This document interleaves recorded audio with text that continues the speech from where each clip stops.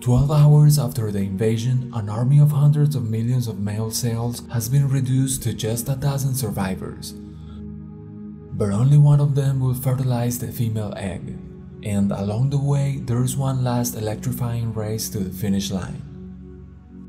To find the egg, the male reproductive cells must embark on a challenging journey.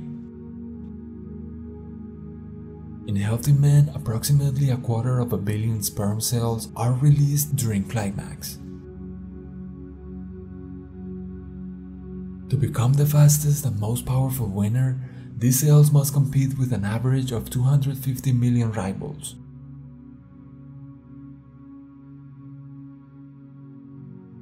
Many drop out of the race, especially the deformed ones, those with two heads or no nucleus.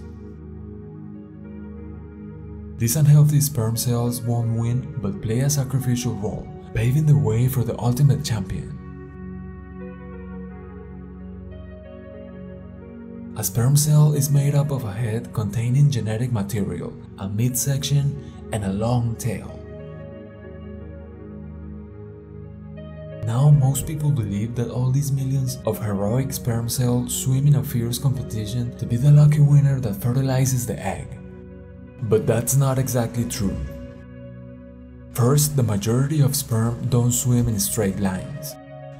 Their movement or motility is classified into 3 categories. Progressive motility, active swimming in straight lines or large circles. Non-progressive motility, moving in random patterns but not forward. No motility, remaining static, not moving at all. In reality, much of the swimming work is actually done by the uterus muscles, which guide the sperm cells through the fallopian tubes toward the egg. But how do millions of sperm manage to move with so much energy? Their propulsion comes from an energy source, the mitochondria, located just behind the head. To advance just 1 centimeter, sperm need to swim around 1,000 times. The total distance to the egg is about 18 centimeters, equivalent to a human swimming 5 kilometers. Now the sperm must overcome tough challenges. The cervix or uterine neck opens only for a few days around ovulation. During this time, sperm that make it through have a chance to continue the mission. The cervix is filled with mucus, and only the strongest sperm have enough energy to pass through. The weaker ones stick to the mucus and are expelled from the body. Next come powerful enemies, the white blood cells. These immune system soldiers detect intruders immediately and engulf sperm cells as a defense mechanism.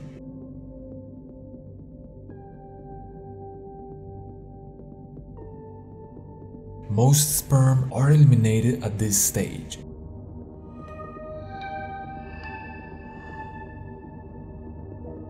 For the final small group of competitors, the last barrier is the entrance to the fallopian tubes, protected by a strict entry policy.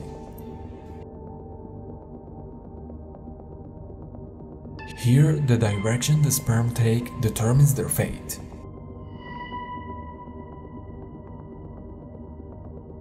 Only one fallopian tube contains the egg, so sperm heading toward the wrong tube are out of luck.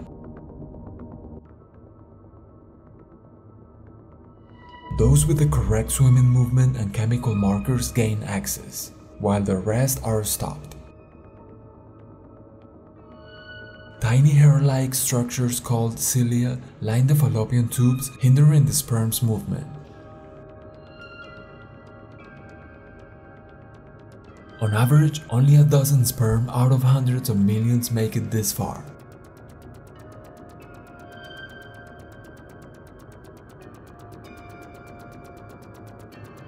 Finally, for the lucky survivors, there's a brief moment of rest.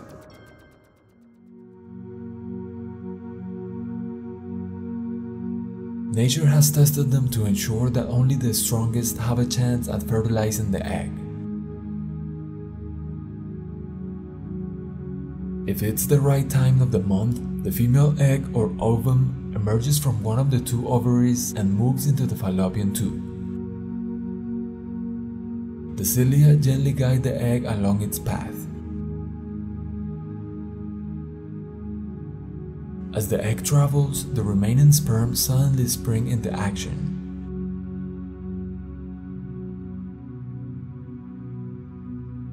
The approaching egg releases chemical signals, attracting the alert sperm toward it.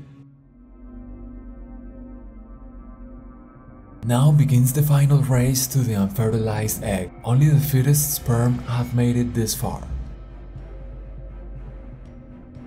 But penetrating the egg is another challenge altogether. The remaining competitors swim around the egg before attempting to enter. Only one sperm with just the right amount of energy can pierce through the egg's layers to reach its nucleus. It starts by passing the corona radiata and then the zona pellucida. Finally, it breaks through. At this moment, the egg emits an electrical signal across its surface. This signal chemically alters the egg's membrane and layers, blocking any other sperm from entering. The zona pellucida solidifies, completely shutting out the rest of the competitors.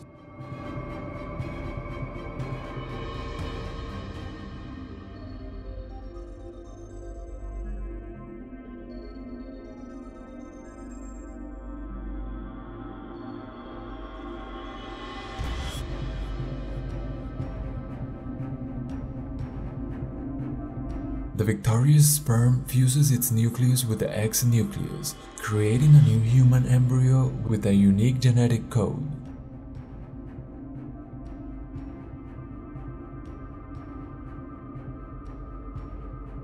After more than 24 hours of intense struggle, this one sperm has beaten odds of 1 in a billion to deliver its genetic payload to the target.